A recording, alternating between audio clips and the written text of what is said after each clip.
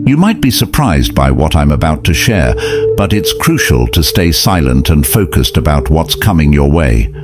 You're watching another video exclusively for the chosen ones. If you are not one of the chosen ones, it is likely that you will not watch this video to the end. Feel free to turn it off, as the content may not resonate or vibrate with your soul or spirit. However, if you are a true chosen one, you will fully understand everything I'm about to explain. I stand before you, not as a mere messenger, but as a voice of divine truth, calling out to the chosen ones, those marked by the Almighty for a purpose that transcends the ordinary. Today, I stand as a beacon of hope in a world that often feels dark and uncertain, to deliver a message that has the power to unlock the doors of heaven and release a flood of blessings into your life. The enemy has tried to keep you bound, to silence your praise, to rob you of your joy. But today, that ends. Today you will discover the explosive, life-changing power of worship. Worship that breaks chains, worship that defeats the enemy, worship that transforms lives. This is not just another message. This is a call to arms, a divine summons to rise up and claim your breakthrough. I stand before you to declare that the power of God is not a distant, abstract concept, but a reality that you can experience right here, right now. The key to accessing this power lies in one word: worship. But what is worship? Is it just the act of singing songs on a Sunday morning? Is it merely lifting your hands in the sanctuary? No, worship is far more profound than that. Worship is the full surrender of your heart to God. It is the expression of your deepest love and reverence for the one who created you, the one who holds your destiny in his hands. Welcome to A Word of Wisdom. If you're not already subscribed, go ahead and subscribe, like the video, and turn on notifications to keep up to date with the Word of God. The Bible says in Psalm chapter 22 verse 3, "But you are holy, enthroned in the praises of Israel." This means that God is enthroned in your praises. When you worship, you are not just offering words, you are building a throne for God to inhabit. And where God is enthroned, his power is unleashed. Think about that for a moment. Your worship invites the omnipotent creator of the universe to take his rightful place in your life. And when he does, every chain that has bound you, every obstacle that has stood in your way, every enemy that has sought to destroy you, must bow to his authority.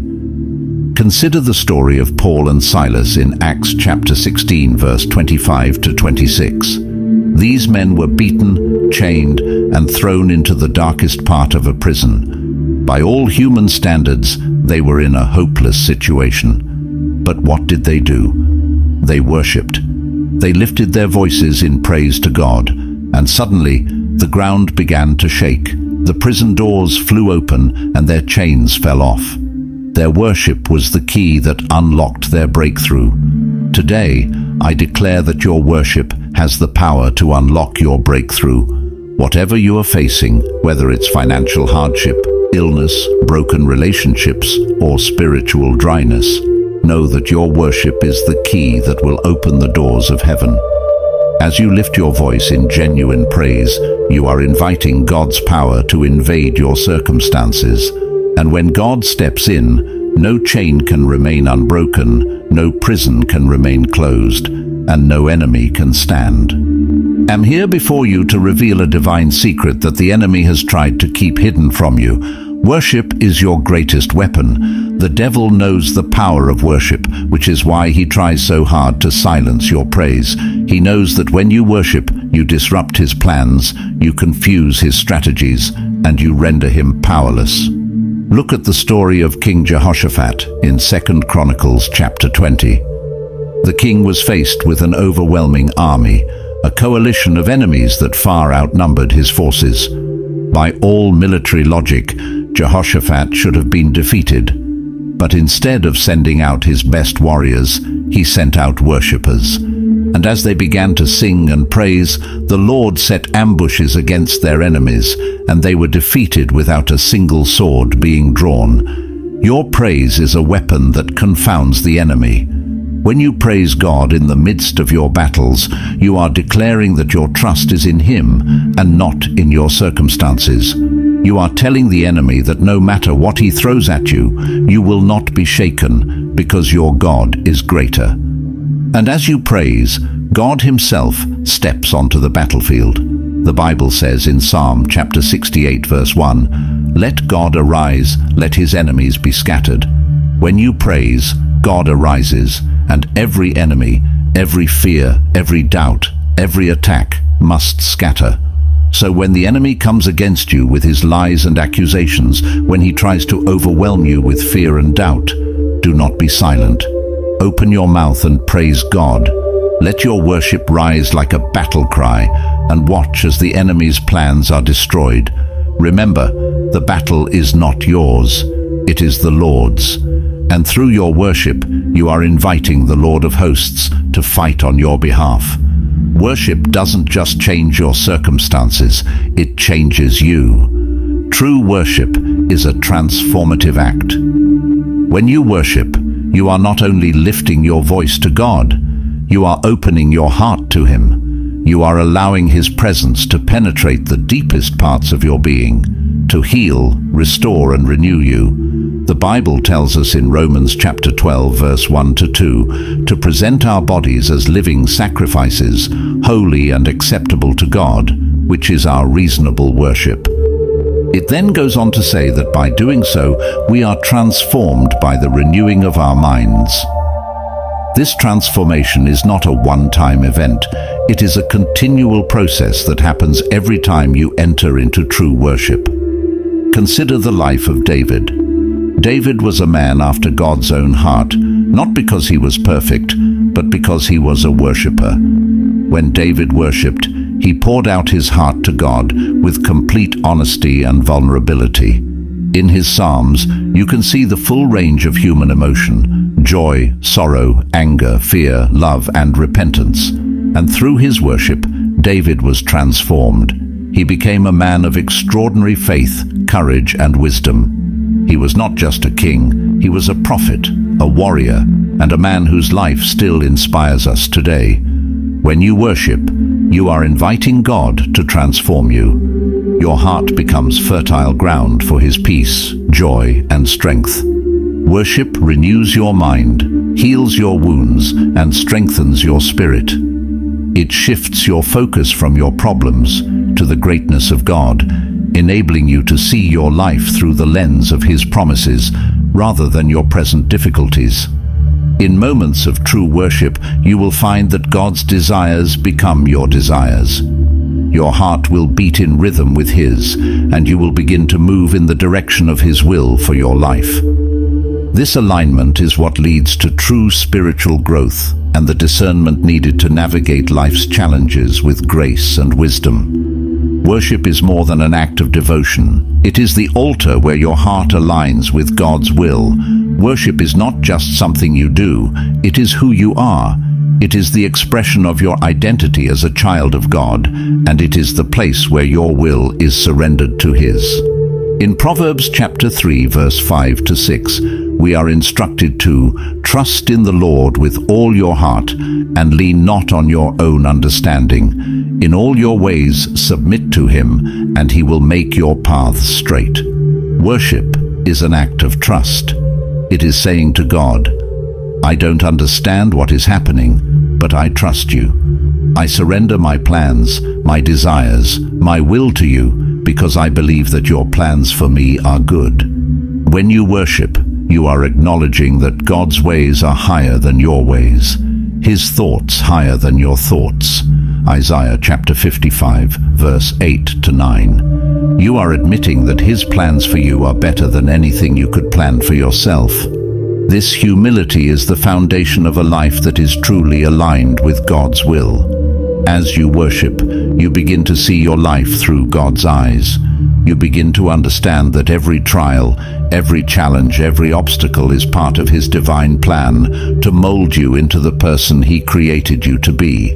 And as you align your heart with His will, you will find that His desires become your desires.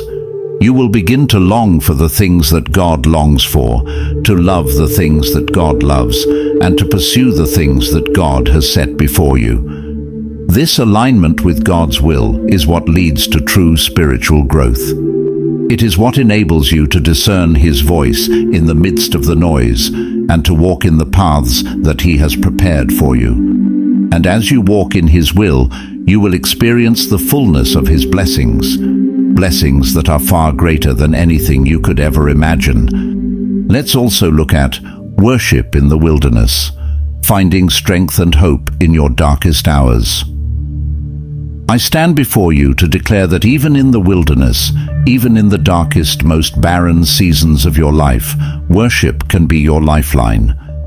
The wilderness is a place of testing, a place of refining, a place where your faith is stretched to its limits. It is a place where you feel alone, where the promises of God seem distant, where hope is hard to find. But it is in the wilderness that worship becomes most powerful.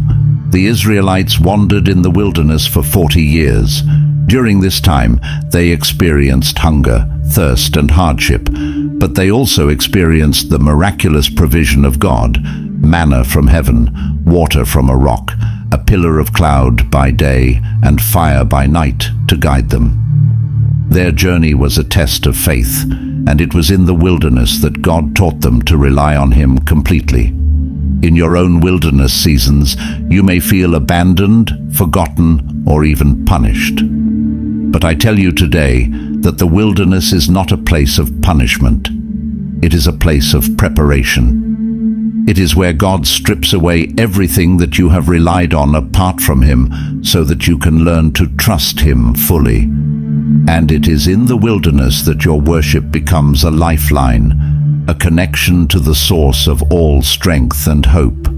In Habakkuk chapter 3, verse 17 to 18, the prophet declares, "Though the fig tree does not bud, and there are no grapes on the vines, though the olive crop fails and the fields produce no food, though there are no sheep in the pen and no cattle in the stalls, yet I will rejoice in the Lord. I will be joyful in God my Saviour." This is worship in the wilderness. It is praising God not for what He has done, but for who He is: faithful, unchanging, and always present. When you worship in the wilderness, you are declaring that your faith is not dependent on your circumstances. You are saying to God, "Even though I don't see the way out, I trust you.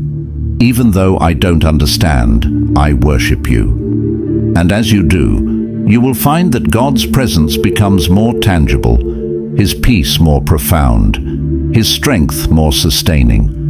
The wilderness is not the end of your journey. It is the place where God prepares you for the next level of your calling. And as you worship through it, you will emerge stronger, wiser, and more in tune with His will for your life. In the book of Hebrews, we are encouraged to continually offer to God a sacrifice of praise, the fruit of lips that openly profess His name. Hebrews chapter 13, verse 15. This is a praise that costs you something, a praise that comes from a place of deep pain, loss, or struggle. The story of Job is a powerful example of the sacrifice of praise. Job lost everything: his wealth, his health, his family.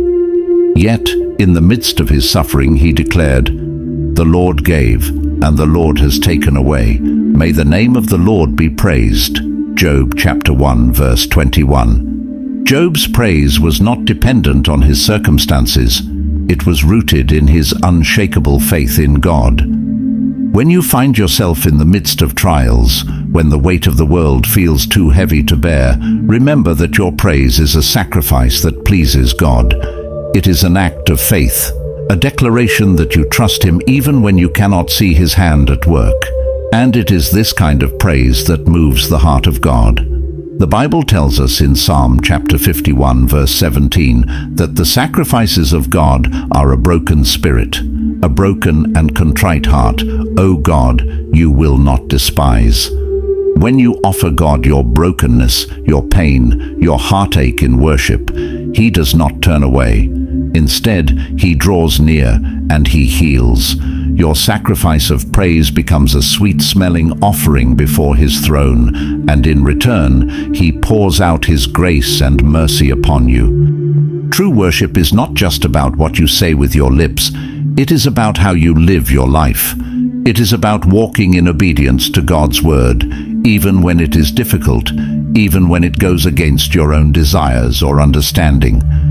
In 1 Samuel chapter 15 verse 22, the prophet Samuel confronts King Saul with these powerful words: "Does the Lord delight in burnt offerings and sacrifices as much as in obeying the Lord? To obey is better than sacrifice, and to heed is better than the fat of rams." Saul had offered sacrifices to God, but he had disobeyed God's command, and as a result, he lost his kingdom. God is not looking for empty rituals. He is looking for hearts that are fully surrendered to him. He is looking for worshippers who not only lift their hands in praise, but also walk in obedience to his commands. This is the kind of worship that brings divine favor, the kind that opens the windows of heaven and pours out blessings that you cannot contain. Jesus said in John chapter 14 verse 15, "If you love me, keep my commands." Worship is an expression of your love for God, and obedience is the proof of that love. When you walk in obedience, you are saying to God, "I trust you. I trust that your ways are higher than my ways, your thoughts higher than my thoughts."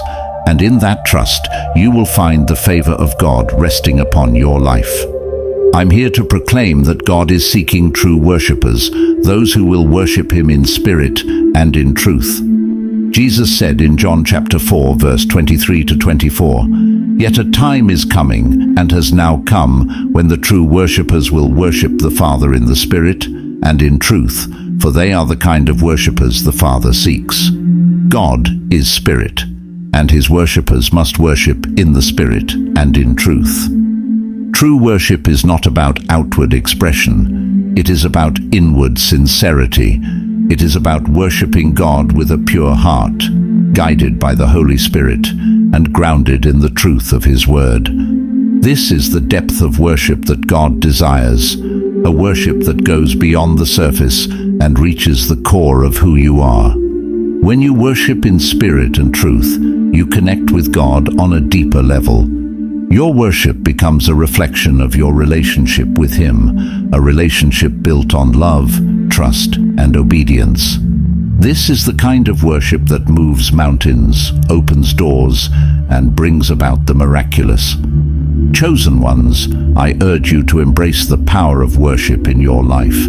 Let your worship be more than a moment. Let it become your lifestyle, your weapon, your source of strength, and your connection to God. Worship in spirit and truth, with a heart fully surrendered to God's will, and watch as he unlocks breakthroughs, defeats the enemy, and transforms your life. As you leave today, remember that worship is the key that unlocks the door to God's power in your life. Let your praise rise like incense before the throne of God, and may his presence dwell with you always, bringing healing, peace, and victory. As you take in this message, don't let it simply stir your heart and fade away. Let it move you to action. Share this message with others who need to hear it. There are countless souls who are struggling under the weight of their calling, who are battling in silence and wondering if their faith is worth it. Be the voice that reminds them that God sees them, that he honors their faith, and that the reward is on its way. If this message has touched your heart, take a moment to comment Amen, affirming that you stand in agreement with God's word. Let this be your declaration of faith, a bold step forward in embracing the cost and trusting God for the reward. Every Amen is not just a comment, it is a statement of belief, a proclamation that you are chosen by God and ready to walk in the fullness of your faith. And for those who feel led, subscribe and continue this journey with us. God is speaking powerfully in this season, and you don't want to miss the words that he is releasing to strengthen, encourage, and uplift his chosen ones. When you subscribe, You are stepping into a community of believers who are committed to walking out their faith together, supporting one another through the trials and celebrating the victories that God brings. Finally, I encourage you to share this message. Don't keep the fire to yourself. Spread it so that others may be ignited with the truth of God's word. There are many who need this encouragement, who need to be reminded that their small faith can move mountains. Together, we can light a fire in the hearts of the chosen, preparing them for the glorious future that God has promised. Let's walk this journey together, trusting in God's faithfulness every step of the way. Go forth today with the knowledge that you are chosen, you are called, and your faith, no matter how small, is more powerful than you realize. Stay connected to God, trust Him in all things, and let your faith grow into something unshakable. You are about to see the mighty hand of God move in your life in ways you never thought possible. Your mustard seed faith will grow, and nothing, absolutely nothing, will be impossible for you. Let's pray this prayer of faith together as one family. Heavenly Father, Almighty God, the Creator of heaven and earth, the one who was, who is, and who is to come, we stand in awe of your majesty and power. You are the King of kings and the Lord of lords, the Alpha and the Omega, the beginning and the end. There is none like you, O Lord, none who can compare to your greatness. We exalt your holy name, for you are worthy of all our praise, all our worship, and all our adoration. Father, as we come before your throne of grace, we do so with hearts ablaze, filled with the fire of the Holy Spirit. We lift up our voices in worship, not just with our lips, but with our very lives, for you alone are our God. We recognize that our worship is not just a song we sing, but a life we live in full surrender to you.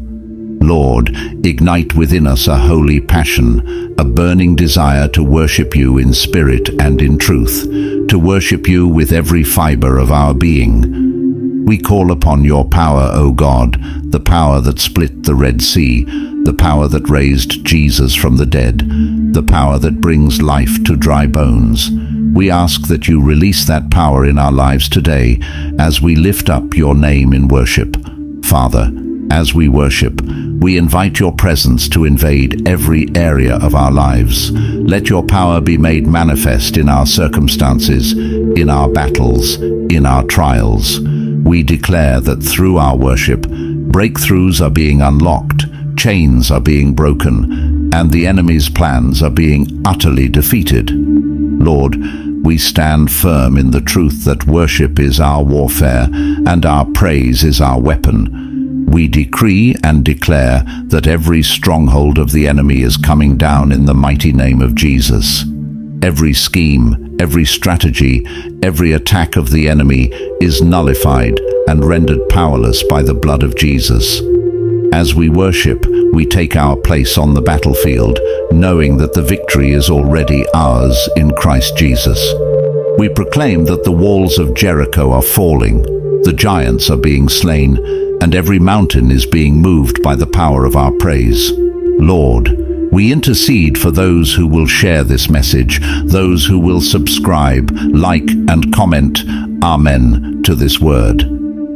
Father, we ask that you pour out your blessings upon them in ways they cannot even begin to imagine. Open the windows of heaven and release a supernatural outpouring of favor, provision, and protection over their lives.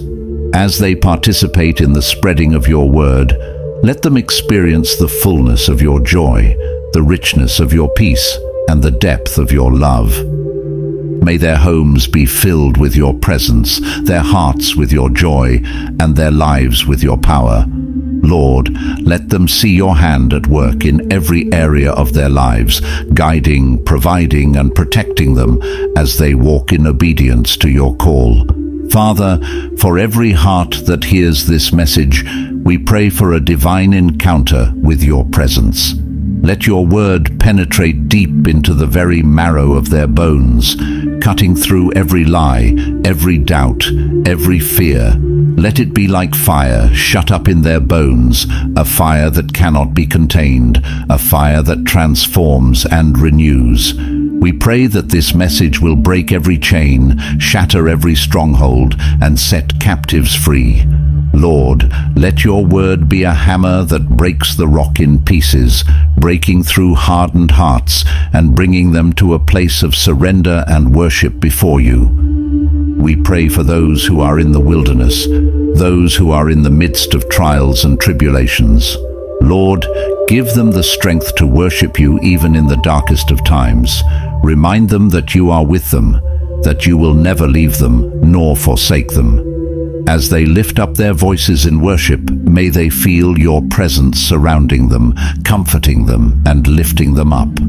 Let their praise be a declaration of faith, a testimony that even in the valley, you are still God and you are still good. Father, we speak life, healing and restoration over every soul that is weary, broken and wounded. As they turn their hearts to you in worship, let them experience the healing balm of your love. Heal their brokenness, restore their joy, and renew their strength. Let your peace, which surpasses all understanding, guard their hearts and minds in Christ Jesus. Let them know that you are the God who heals, the God who restores, and the God who makes all things new. Lord, we ask that you would seal this prayer with the power of your Holy Spirit.